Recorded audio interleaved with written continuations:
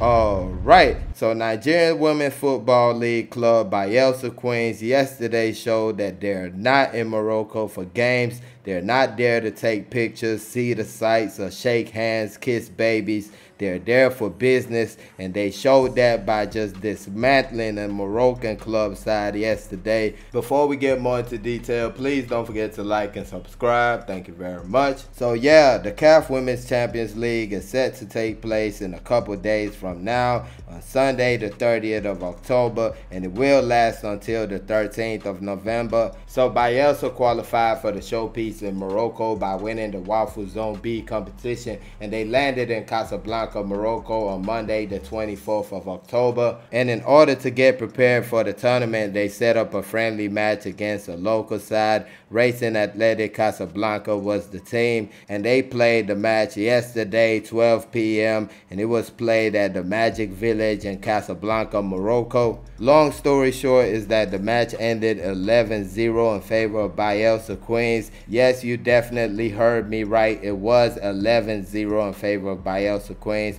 The score at halftime was 6-0, and I guess in the second half they decided to show a little bit of mercy and only scored 5 goals. And speaking of mercy, in the first half, Mercy Timi scored a hat-trick, 3 goals for her. Juliet Sunday, Marianne Ezenagu, and Flores Sebastian also scored in the first half. Then in the second half, Juliet Sunday added 2 goals and made it a hat-trick for her. Grace Chinyere scored a brace also in the second half, and there was her own goal which was scored, which made it 11-0. Great result it was for Bayelsa. They're definitely a talented squad. I mean, the addition of Marianne Ezenagu is nothing to joke about. I mean, that's just ridiculous right there. You're talking about Rivers Angels' best player in the run-up to the last competition. A big signing for Bayelsa Queens. Is going to be on and popping in this tournament. Hopefully, Adidiong Atem can join them from the under-17s, and that will make it a complete squad right there.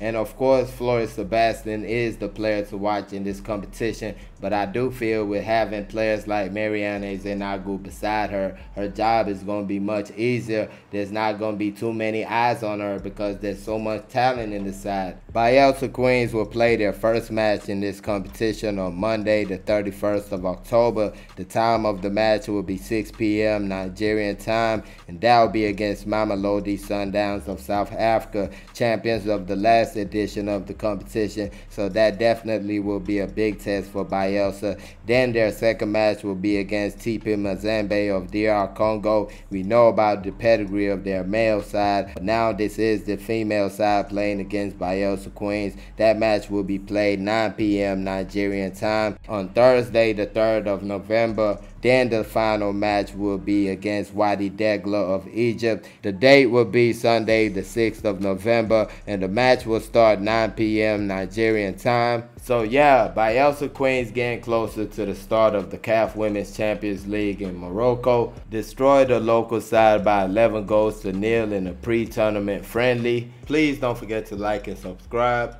Thank y'all for watching. Peace.